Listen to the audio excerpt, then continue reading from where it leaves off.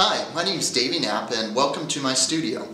I wanted to talk briefly today about one of the most stressful things I hear moms talk about with regard to family photography. What I hear from moms almost every day is, man, I want to have this beautiful family portrait, but I just don't know what to dress everyone in. What clothing should we choose to make this thing really amazing and really timeless? Well, I can help with that.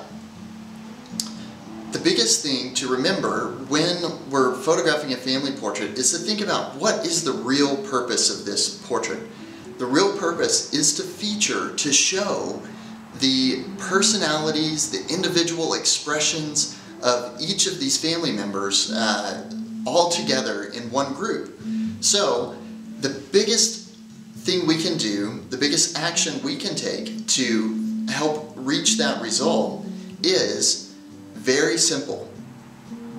It is to avoid a thing called contrast.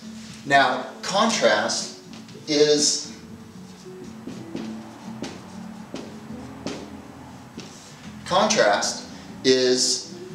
essentially what our eye is drawn to when we very first see an image.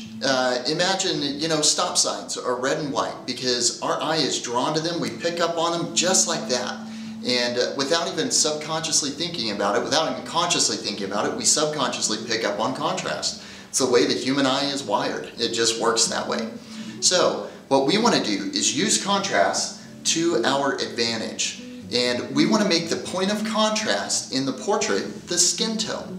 Because if we make the point of contrast the skin tone, then the first thing you see within just a few seconds of viewing a finished portrait is the eyes and the faces and the expressions and the personalities of this beautiful family. So the easiest way to do that is to avoid contrast in your clothing. Now remember, we're making the point of contrast the skin tone. So we want to downplay our clothing a little bit. And the easiest way to think about that is to simply dress everyone in a dark color or dress everyone in a light color. And it really doesn't matter which way you go. Both are equally as effective. Dark tends to be a little bit more formal, a little bit more dramatic. Light tends to be a little bit more casual, but still can produce a really dramatic effect. So when you're thinking about clothing for your family portrait, just be sure that everyone, from the smallest person to the biggest person, from the youngest to the oldest, is dressed in the same tone. And they're all in a dark color or all in a light color. Try it. You'll try this, your friends will say, oh my goodness, that photographer photoshopped you, or something. They won't know, they won't be able to catch on exactly why it's so amazing, but it's a really cool trick, and I highly recommend it. For more tips on dressing for your portraits or having a successful family portrait created, visit davyknapp.com. That's DAVYKNAPP.com, or you can call us here at 806-371-9210. Thanks, and have a great day.